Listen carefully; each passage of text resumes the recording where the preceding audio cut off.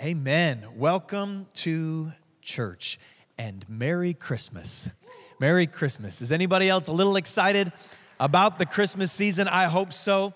New Haven, can we just take a moment and welcome our Middletown location? God bless you, Vox Middletown. We love you. Welcome to church. Come on, put your hands together and say hello. Streaming live to Middletown right now. All of our micro church locations gathering across Connecticut, Massachusetts, and of course everybody online. Grateful to worship Jesus with you. If you were with us last week, we wrapped up a teaching series called More Than Alive, and last week was Vision Sunday. Talked about where we've been, where we're going. We received our end of year offering. Everything that's given to Vox from now to the end of the year goes towards those goals that we outlined, and so thank you for being generous, for being a part of the mission moving forward. It's Christmas time. And I want to study today a text that you have probably heard before, whether it be at church or just in all of the Christmas celebrations, a pretty common text. It is in the prophet Isaiah, chapter 9. I'm just going to focus on one verse today because I believe that the Spirit of the living God has something for your life today in this verse. And so I just encourage you, get your faith up, prepare your heart to hear from heaven. You're not interested in what I think. That's good because neither am I. But I'm interested in what God thinks, and I believe He has something to say to you today. In verse 6, it says this, "For to us a child is born, to us a son is given, and the government will be on His shoulders, and He will be called Wonderful Counselor, Mighty God, Everlasting Father, Prince of Peace." If you want to jot some notes down, title of the sermon today is Christmas Received. Christmas received. Let's pray together. Lord, today we want to receive the truth of Christmas. We want to receive the truth of your grace. And so I pray that today you would open our hearts in a way that we can't even open them ourselves. I pray that you would speak truths to our soul today that would be written deep through the truth of Christ, written on our souls. God, that you would do a supernatural work where you write your words on our hearts, where you make your truth plain to us by your Holy Spirit. God, I pray that you do a work in us that would leave us changed forever today. In Jesus' name. Everybody said, amen, amen, amen. March 15th, 2020, a day to remember in the history of the world. It was the day that Disney World closed. The day that Disney World closed, if you're a big Disney World fan, you know that due to COVID-19, Disney had to close this year for a while. They have reopened, but they did close for a season. And on March 15th, a bunch of little kids' dreams were spoiled, right? And the 16th, and the 17th, and the 18th. 58 million people visit Disney World every year. Isn't that amazing? 58 million people visit Disney World every year. And for a season this year, they were closed. I do think that in our culture, in our time, Disney World is a little bit of a rite of passage. There is this expectation that if you have kids, you will one day bring them to Disney. If you don't feel that expectation, God bless you. Live in your freedom. But I know that for me, my kids started looking at me like, "Dad, are you going to be a good parent or not?" And there is this pressure. We had some friends. They live in North Carolina. They went to Disney World. They started showing us pictures, and all of our kids were like, "Dad, Mom, do you love us or not? It's time to go." And so we have gone to Disney World. We went a couple of years ago with Matt and Kate DeCiccio, our Hartford and Springfield campus pastor and his family, and we had a good time at Disney World. But I remember driving in, and if you've ever been, you know what I'm talking about. You get there, and there's this big sign. It says Walt Disney World, and underneath it says, "Where dreams come true." I mean, that's a pretty big statement, right? Where dreams come true. I've got some significant dreams, Walt, and I'm not sure you're going to be able to fulfill them all, but they set the precedent that it is going to be a place where dreams come true. And you get there, you start walking down the cobblestone streets, you go to Tom Sawyer Island, you go to Swiss Family Robinson Treehouse, you have a conversation with the Muppets, you give a high five to Tigger, you go on Space Mountain, and I'm telling you, something starts to change. Something in your heart, something in your attitude starts to change. And I watched my family, my kids, and my wife just sort of come alive through Disney, and I think the strangest change of all was Matt DeCiccio himself. I call him Cheech as a nickname for his last name, and he transformed into Disney Cheech when we went to Disney World. He was lighter and happier and bubblier, and he was just different. Something changed. What is the something that Disney markets? Why do 58 million people pack into Disney World every year? Why do we pay hundreds, even thousands of dollars to travel to Florida just to be able to see Mickey up close and personal? I think one word describes it all, and it's wonder. Wonder, right? Wonder. This idea of awe, this idea of amazement. There's something inside of us that all longs for wonder. You want to be amazed. You want to have that feeling, that thing inside of you that makes life feel magical. And I think that in our world today, we are living in a wonderless time where we've got statistics to explain everything, and science and data and technology. And oftentimes the things in our lives that were once wonderful now have been flattened out and made normal or explained. I can remember as a young man, the first time I ever went to Reykjavik, Iceland. It is a wonderful place. It's a strange place. If you ever go to Reykjavik, I remember getting off the airplane and trying to count how long it would take before I saw a tree. It was about 45 minutes driving from the airport before I saw a tree, because everything around me was just volcanic rock and moss. And it was an incredible place. And some of the people that we were with while we were there took us to this place called the Blue Lagoon, which is a geothermal spa with bright blue water and white mud on the bottom, that the water heats up to about 100, 102 degrees, and the air is freezing cold, and all around it is volcanic rock and mountains with snow caps on top, and you're sitting in this water at 100 degrees looking out. And I can remember just thinking, this is amazing. This place is like no other place I've ever been. I literally feel like I'm on Mars. And I can remember my heart having that same Disney feeling, you know, that sense of awe, that sense of wonder. When, let me ask you today, was the last time you felt that feeling? When's the last time you were swept up a little bit? Just recently, I was watching TV, and David Attenborough was on with one of his Planet Earth shows. And if you know him, just his voice makes me feel that sense of awe and wonder, you know. The toad is the most amazing creature. You know, and you listen to him, you're like, wow, that is an amazing creature. You know, it's just like, I started feeling that feeling again. But maybe for you, it was, you know, when a child was born and you were in the delivery room, or maybe you were the mom and you had a little bit more to do with the process. And you just experience the awe and the amazement of a child coming into this earth. Or you look up at the sky and you know you're busy, you got things going on, but all of a sudden it catches you. You go, whoa, look at that. And you feel that sense of awe, that sense of wonder. Remember when you were a little kid and you go out and play in the woods and you just create this whole world for yourself out there. And it wasn't just sticks and rocks and leaves. It was treasure and amazement and awe and wonder. And yet I feel like we've lost that. I think maybe this year more than ever, we've lost the sense of awe and the sense of wonder. And I think that if we're honest, some of us are kind of stumbling into Christmas. Like, oh, Christmas is in a few days. Shoot. Let me get on Amazon real quick and see what I can still order, you know? Like, it's Christmas already. The world has been so chaotic, so unpredictable this year that we find ourselves sort of staggering into Christmas, you know? Here we are, Christmas. Let's just get through it so we can get to 2021 as fast as possible. Because some of us are just drained and tired. I was getting a coffee the other day, and I was at Starbucks, and they handed me the cup, and it said on the cup, "Tidings of coffee and joy." And I thought to myself, that's all we have left now. It used to be tidings of comfort and joy, but now the comfort's gone. We just have coffee. That's all we've got. We have degenerated down to tidings of coffee and joy. All I want is a decent cup of coffee, and that's all I can expect out of life at this point.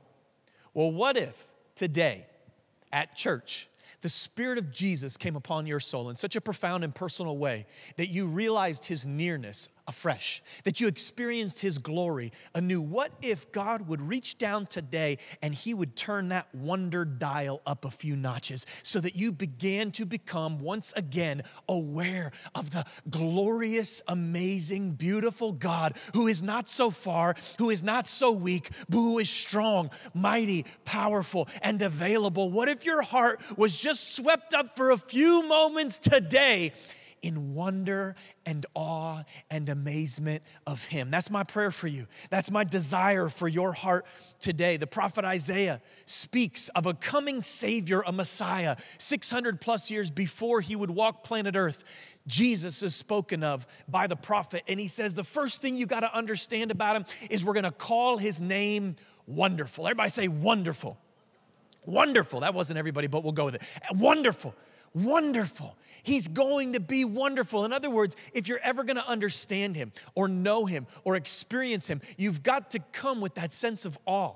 And sometimes I think we've heard the Christmas story in Jesus and we lose that sense of awe, that sense of wonder. I pray that it would just be rejuvenated in your heart today. If you're ever going to engage Jesus in a genuine way, you've got to be in awe. And I think that if you look at him in all the different angles that you could look at Jesus, he is in every way a wonderful person. He is a person of awe. Just think of it in the practical sense for a moment. How does a man who was born in a tiny little town with no wealth, no status, no prestige on the outside, dead at 33 years old, how does this man become by far the most influential human to ever walk the earth? It's a question of awe, a question of wonder. You know, with every person on the planet, every year after their death, they become less and less significant. And so great leaders, great people in this planet, we kind of forget about them after a while, but it's not true with Jesus. In fact, today, he's more famous than he ever was before. Today, his truths and faith in him is spreading faster than it ever has before in the history of the human race. That when 100 years had passed, Jesus was more famous, and then another 200 years, more famous. Now here we are 2,000 years after he lived on this planet, and we have 25% of the world worshiping him and over 3/4 of the world very aware of who he is. What a wonder. What an amazement. And you see the influence that Jesus had. Some sociologists have tried to articulate or measure the level of influence that this one simple man has had on planet Earth, and it is beyond measure. No one has influenced the world in the area of the arts or science or government or education or ethics as much as Jesus. No one has changed people's perspective on children or women or power or leadership or literacy like Jesus. It was followers of Jesus who started the first universities, the first orphanages, the first hospitals, who really began to fight for human rights, for the end of slavery, and on and on and on and on. The influence of Jesus. One Yale historian said it like this. He said, regardless of what anyone may personally think or believe about him, Jesus of Nazareth has been the dominant figure in the history of Western culture for almost 20 centuries. Come on, you don't think about that much, but what a wonder it is. In the natural sense, what a wonder. H.G. Wells said it like this. He said, a historian like myself, who doesn't even call himself a Christian, finds the picture centering irresistibly around the life and character of this most significant man. How is it that he become so significant? Albert Einstein said it like this. I love this. I'm a Jew, but I am enthralled by the luminous figure of the Nazarene. Jesus is too colossal for the pen of phrasemongers, however artful. No man can read the Gospels without feeling the actual presence of Jesus. His personality pulsates in every word. No myth is filled with such life. You think about the great art, the great scientific advancements of the human race, things like Da Vinci's Last Supper, who inspired it? Jesus. Or Rembrandt's Prodigal Son, who inspired it? Jesus. Or Leo Tolstoy's War and Peace, who inspired it? Jesus. Or Victor Hugo's Les Miserables, who inspired it? Jesus. You look at Isaac Newton and his great discoveries in science with Jesus as his inspiration. I was just reading recently about Dr. Martin Luther King Jr., who came to a place in his life where his life was at risk on a daily basis, and the anxiety of that risk was absolutely debilitating him until he had an encounter with Jesus. And he said that encounter with Jesus Christ was so life-changing for me that it gave me the strength to continue on my mission. Jesus influencing so many in so many significant ways. The luminous figure of the Nazarene, says Einstein. He stands over history. What a wonder. And Isaiah says that if you're ever going to understand him, you've got to wonder. And you've got to look at him through these various names that he's given here. And I love that. It's kind of like a diamond, you know. You look at a diamond, it has different angles, different shades, different glories with each angle. And so it is with the names that were given in Isaiah chapter 9, verse 6. He's a wonderful counselor. Go ahead and look at that person next to you and tell them you need a counselor. Come on, you can tell them. You know it's true, right? You need a counselor. You really do. You do. You know, that word is translated guide. I think that a lot of us don't realize how difficult and frustrating it is to not have someone alongside us who's been there and done that. You know, there's something in our hearts that we want somebody to just, I don't know how to do this. I'm not sure how to do this parenting thing. I'm not sure how to do this adulting thing. I'm not sure how to do this dating thing. I'm not sure how to do this money thing. I'm not sure how to do this career thing. Jesus, I'm not sure how to do this. How do I do it? Has anybody ever been there? Has anybody ever done that? I need some help. A while back, I was trying to fix a toilet in my house. And my wife will tell you, I am not the most, handy of individuals. And so I took the toilet off. That wasn't that hard. I took it off, and then I replaced the seal on it because I thought that was a problem. And then I put the toilet back on, and I flushed it, and all this water goes all over the floor. I said, this is not good. So I took it all apart again. I put a different seal on it. I thought I knew what I was doing. Tried it again. Like an hour goes by. I tried again. An hour. And before I know it, 2 hours, I'm sitting on the floor in a pool of toilet water, frustrated out of my mind. And you know who I turned to? I turned to YouTube. That's who I turned to. Who else, right? YouTube, guide me, show me the way, right? Oh, that guy looks like he knows what he's doing. Let's try that. Ooh, he's got 1,000 views. That might be the one. And I'm watching. That's the only place I got to go. The only place I have to turn. What a frustration for our hearts to feel like that all we can do is turn to YouTube in a moment. You need a counselor. You need a guide. I read a study by Gallup that just came out. They looked at the mental health from 2019 to 2020 in various different demographics. They looked at male, female, mental health, both decreased. Surprise, surprise, right? A decrease in mental health, both in men and women from 2019 to 2020. They looked at old, young, both decreased. They looked at black, white. They looked at rich, poor. They looked at married, single. They looked at all these different demographics. Every single demographic has seen a decrease in mental health from 2019 to 2020. Every single demographic except one. One demographic has seen a slight improvement in mental health from 2019 to 2020, and it is those who attended weekly religious services. Why? Yeah, praise the Lord, right? Why? Why is that such a difference? Because it's those that are going each week saying, I need some counseling. I need some help, God. I need you to be my guide. And it's that posture of heart that begins the transformation, that attitude that says, guide me, Lord. Because there is a fear that lives inside of every single one of us. And if you're not aware of it, that's a tragic place to be because it's there. And it's the fear that you're going to end up alone without a guide. It's a fear that you were born alone, you're going to live alone, and you will die alone. That fear that says that there's no one with me, that there's all I've got is YouTube, that I just got to count on myself, that if it's to be, it's up to me. It's a terror, really, that exists in every human heart. And Jesus came today to reveal to your spirit in a way that no natural voice could tell you, but an inner voice will tell you today that he is your guide, that he is your counselor. And if you would even come to him afresh and anew now, he would reveal that he's been guiding you and he'll continue to guide you because he's wonderful. He's wonderful. Amen. Oh, it's so comforting. Wonderful counselor, mighty God. Everybody say mighty. Mighty. It's not a word we use much anymore. It's like mighty mouse, mighty, we don't use mighty much, but it means strong. It means to be strong, I've asked so many people this year, how are you? How are you? I've gotten almost the exact same answer from 95% of people in this current environment. How are you? I'm not bad. Considering the circumstances, right? Like, listen, things could be worse. My aunt, my neighbor, this guy at work, it's way worse. Me, not bad. I'm not bad, right? And that's great. I'm glad that you're not bad, but I think maybe more than you realize, look at me today. You're tired. I think maybe more than you realize you're drained. I think maybe more than you realize the stress has been building on your shoulders. And it's so many things. It's COVID, it's the economy, it's isolation, it's all the racial brokenness of this year, it's the politics of this year, it's the vaccine, it's the questions that go with it, it's the news that just came out recently that there's a new strand of COVID now in London and causing all these problems and on and on. And just when you think you got a break, there's not a break. It just keeps going and going and going and going. And you're trying to be strong, you're trying to be strong enough, but if you had a moment of honesty, you would have to admit that you're tired of trying. That you're tired of trying.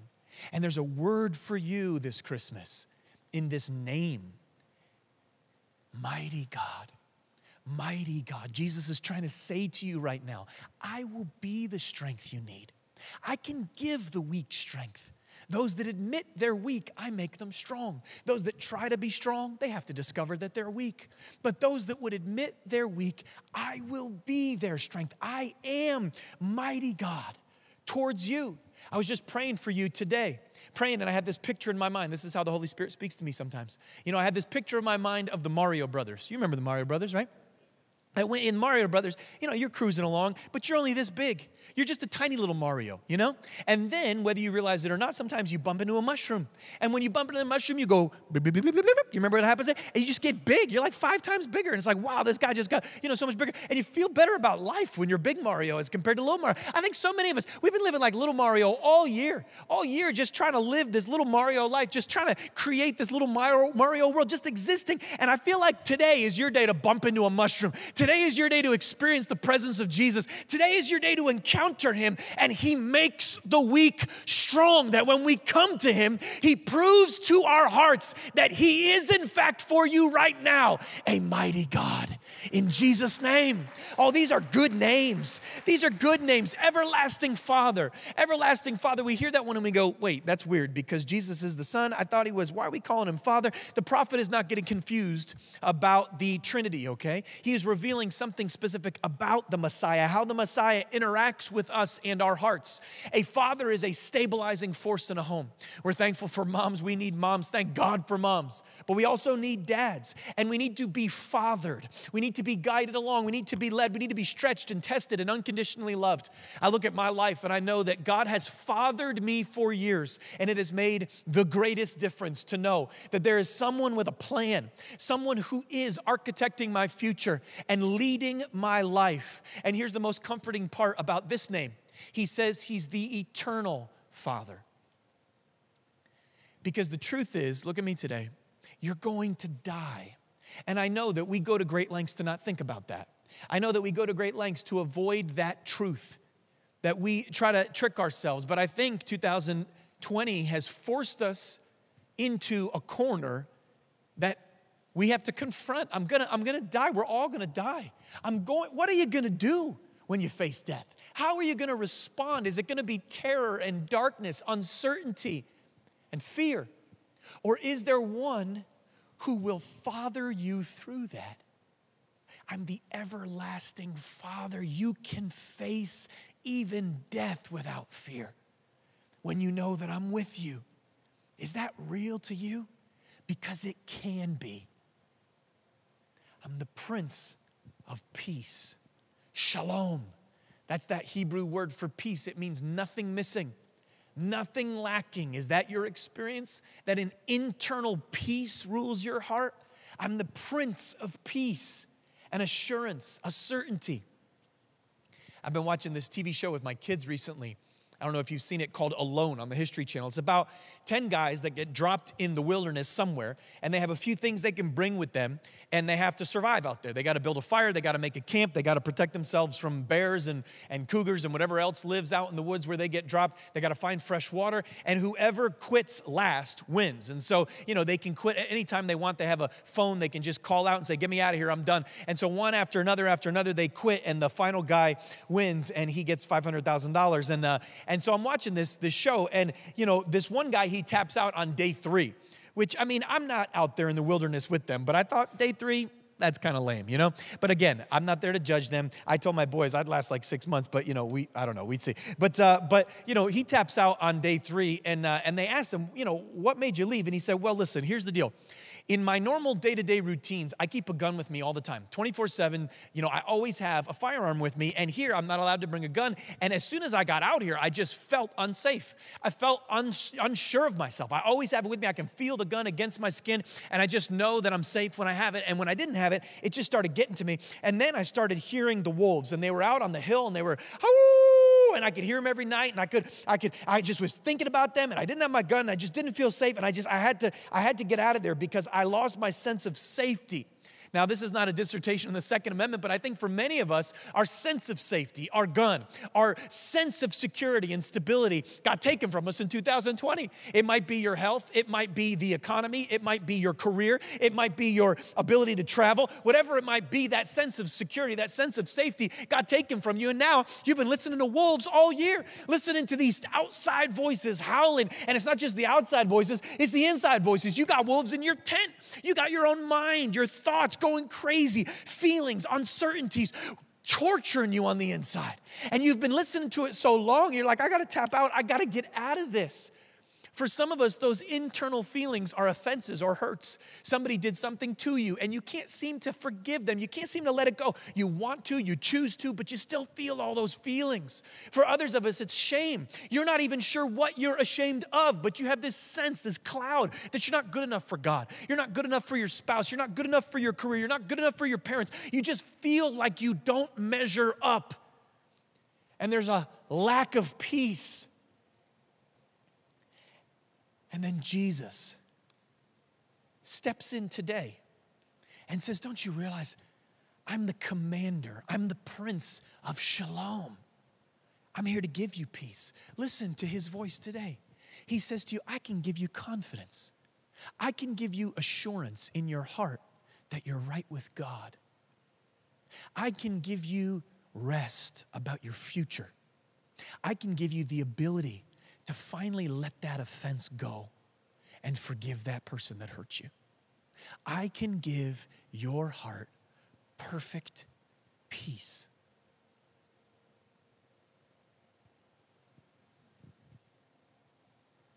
And I think for every one of us, we hear these names and we go, well, Merry Christmas, that sounds great, right? I'd love perfect peace. I'd love strength like Mario. I'd love the mighty God to show me his truth. I'd love to know that I have an everlasting Father. I'd love to have that sense of confidence, but how, right? How do I do it? It's one thing to say that he is those things, but it's a very different thing to live with those things in my own life. How do I experience the names of Christ in a real way? And friends, don't leave this service without catching this truth, because it's the most important thing we're going to talk about today. And it's the very point of why Isaiah wrote the prophecy. He begins with these words, for to us.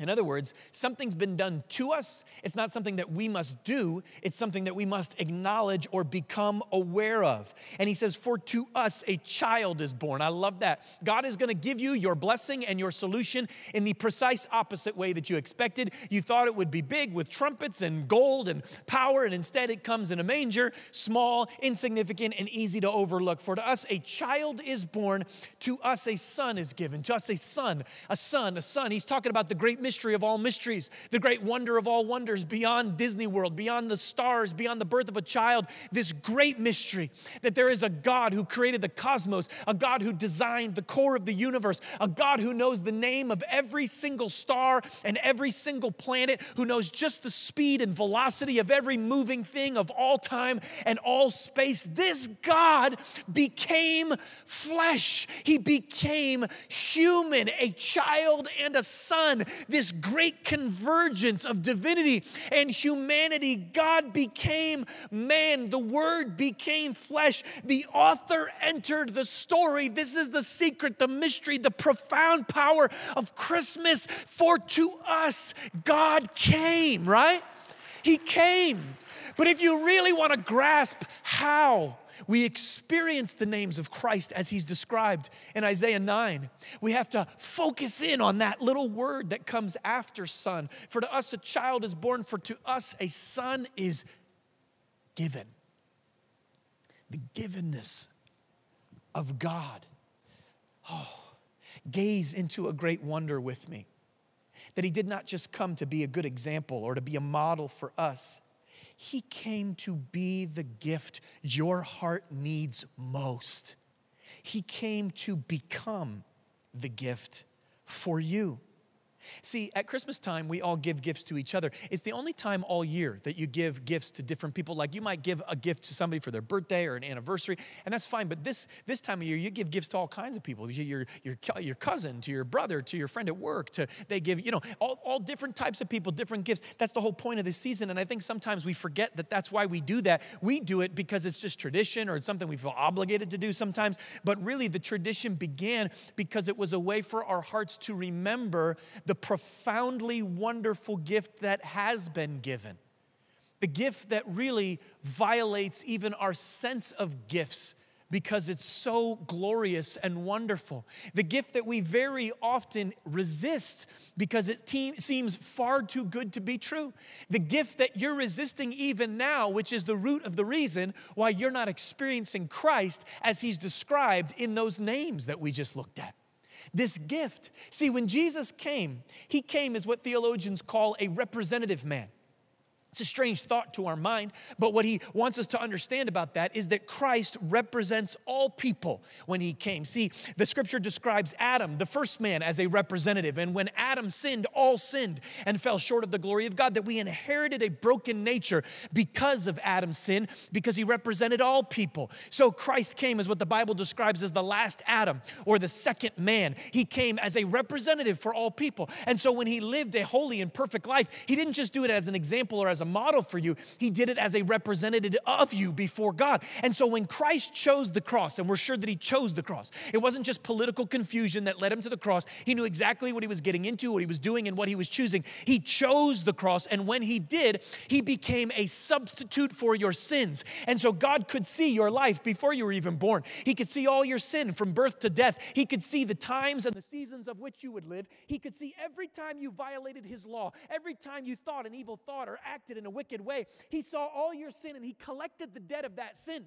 And when Christ hung on the cross, he took your debt from before you were born, saw it all, took your debt, and he placed it on the shoulders of Jesus Christ. And there on the cross, as the perfect man bled and died, he exchanged places with you so that your debt could be forgiven, and he could then give you a gift, the gift of his righteousness, the gift of his position, the gift of his perfection before God forever. And so in that moment, a profound exchange took place, an exchange that is so massive that it frustrates our mind and it's difficult for us to grasp. And in that exchange, he gave you a new position before God. Look at Hebrews chapter 10 with me. It says, for by one sacrifice, speaking of the cross, he, that is Christ, has made perfect forever those who are being made holy. Allow those thoughts to germinate in your soul, because there's something in you, a pride that will resist it, but God wants to drive it into you today. It says that even before you have lived perfect in holiness, he's already decreed you perfect in standing through the sacrifice of his son.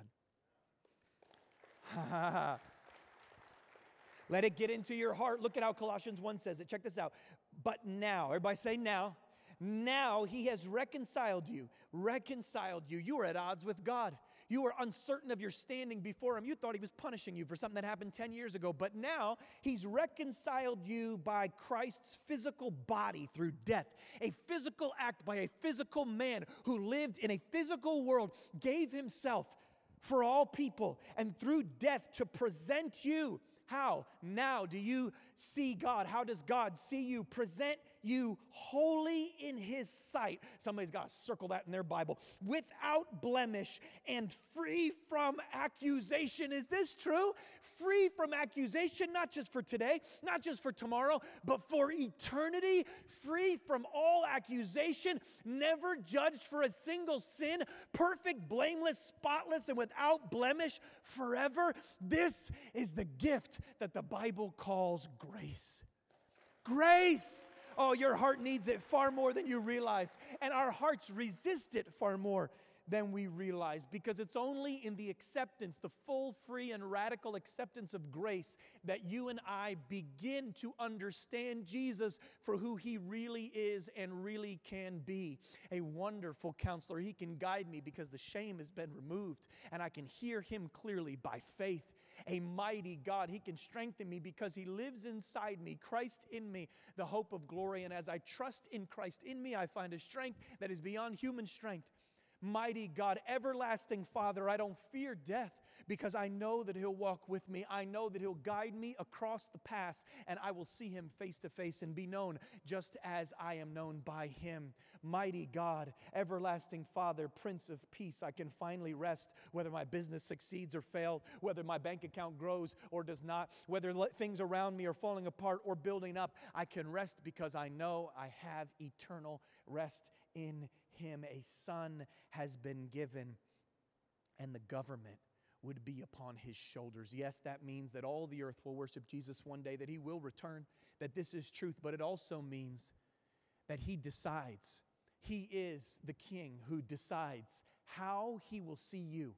And He has said over all those who are in Christ Jesus, there is therefore now no condemnation for those who are in Christ. So, if you are condemning yourself for something that Christ says you're forgiven of, then you have not placed the government on His shoulders. You're still allowing your judgments, your decisions, your perspective to overrule His own, and you'll never know Him as the Prince of Peace if you're doing that. You must place your government on His shoulders. So have you? Have you surrendered to Christ? Is there a part of your life that you've made off limits because you'll never know Him as wonderful counselor and mighty God until you put your government on His shoulders, until you put your judgments, your decisions, your perspective, and allow His truth to inform it above your own? Have you surrendered your life to Christ? Have you trusted Him fully? Have you taken that step to really believe what He says about you and chosen it? Because you remember the story, right? You remember the story of the wise men who came to Herod and said, a king has been born in Bethlehem. And Herod said, oh, that's great news. But on the inside, Herod wasn't excited about Jesus being born. He was threatened.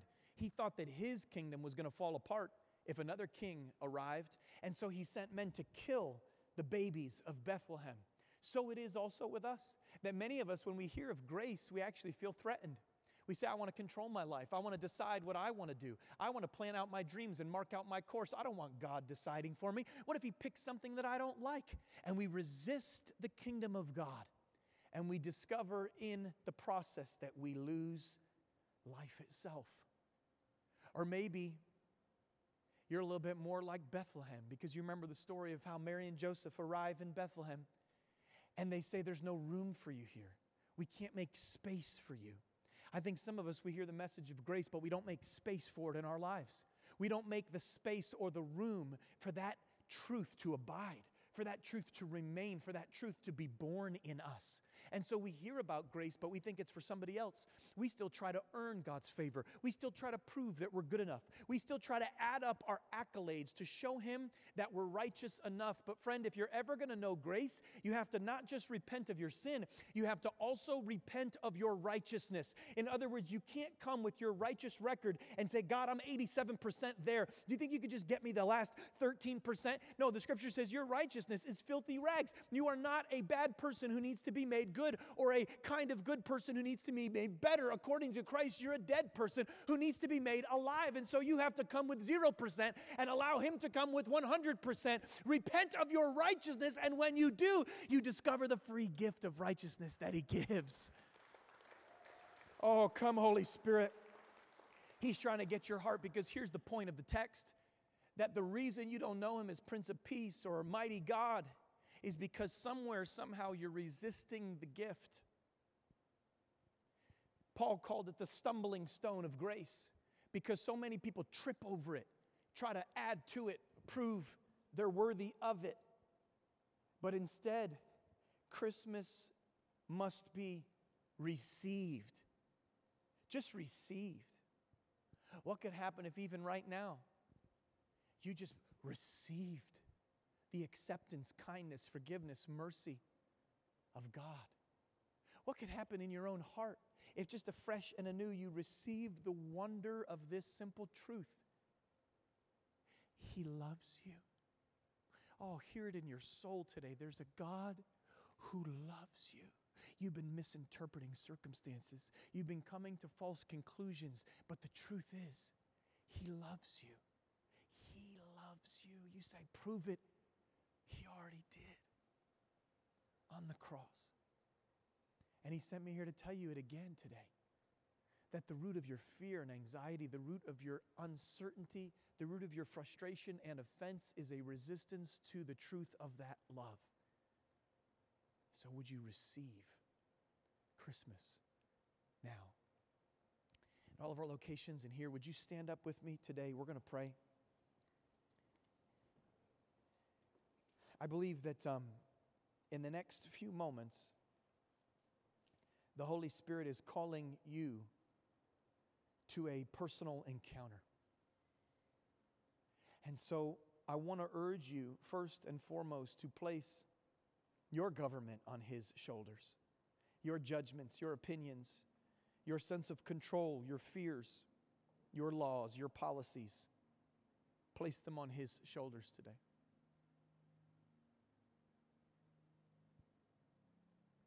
And then turn to Jesus. Turn from sin.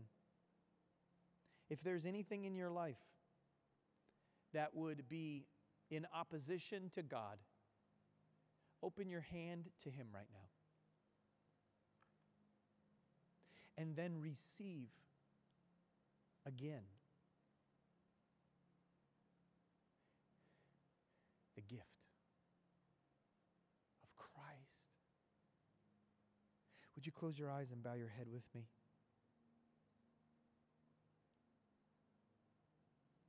Do you need counsel? Maybe you're facing a situation, you're just not sure what to do. Ask Him to be your counselor. You need strength. Maybe you're tired of being strong. Tank's on empty. Ask Him to be your strength. Do you need a father? A steady hand who will guide you, stay with you. Ask Him to father you. Do you need peace?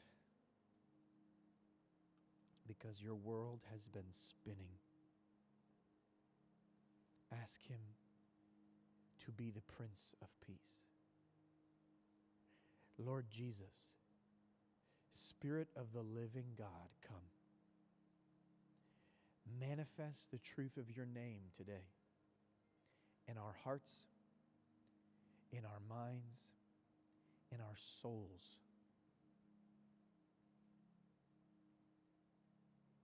Spirit of God, breathe.